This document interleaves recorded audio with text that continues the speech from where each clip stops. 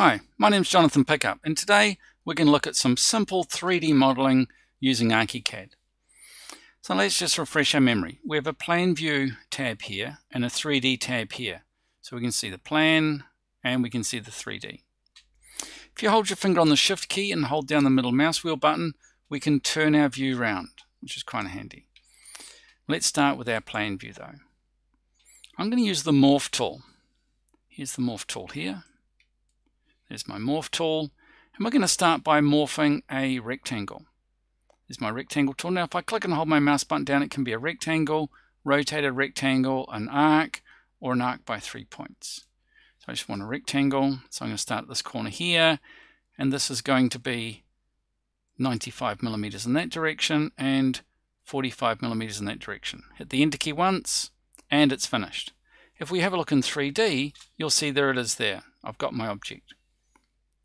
Get my arrow tool, click on my object. If I click on the edge of my object, I can extrude that. So we want to bring that up by about 110 millimeters. So we'll make it 1, 1, 0, enter once, and it finishes. Now if you continue to move around, we can continue to extrude that and we can make some really cool shapes. If you come back to this point here and click once, it'll stop morphing and it'll just be a single object. So let's click away from everything, back to my morph. So this time, you'll notice that the little indicator of the plane actually changes. This is like automatic working planes. I'm just going to zoom in a little bit so it's easier for me to see it. So there we are, zoomed in. Grab my morph tool, just make sure I'm starting on this corner here. So click. We want to come across 15 millimeters and we want to come down 10 millimeters. Enter once and it's done. If I go back to my arrow tool and I select that component and click on its edge, I can pull that down. I can click here. Now remember, it does this thing where it goes all over the place. So if I go back to that point there and click, it finishes. Let's try the morph again. Over here, we're going to start at this corner. We want to make sure right on the corner is not the Mercedes cursor, but the tick. Here it is here. Let's come in here. This time we're going to come across 20, and we're going to come down 15. Enter. And it's finished. Back to our arrow tool. Click on that edge there. Brings up this, so we're going to bring that down. So we click once there, click again, and you can see what's happened. I didn't quite click at the right place. So let's just undo that. So we'll just use our undo button, and there it is there. So let's start here on this edge here. Click. We're coming down. We want to click there. And then I'm going to go back to this dot here. You see that my little pencil changes to like just a lead. Click, and that's created the second one. Now with the arrow tool, we want to select all three of those. Just make sure you've got all of them, all three.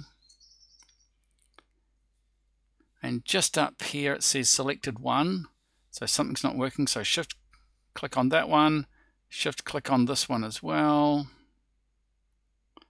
And here it says I've got 3 objects selected. So I know I've got the 3, so I'm going to right click, click on there, Boolean Operations, we're going to subtract, click on the bit we want to leave behind, and it subtracts the other 2 objects, which is pretty cool.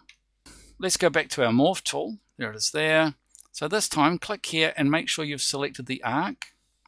So here we're going to click, we're going to type in 6, enter. Now if you just have a look here, it goes all the way around, come back there, and there it is.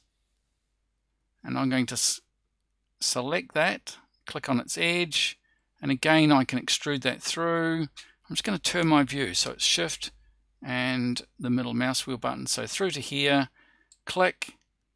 You can see it's jumping all over the place, but click back there, and I've got the single circle. Select both of those objects. So just check to make sure you got the 2 objects selected up there. Right click, Boolean Operations, we're going to subtract, and we're going to keep this one here. So I've clicked away from the circle so I don't accidentally select the circle or the cylinder, and I've now got my shape. So that's a simple introduction to 3D modeling in Archicad.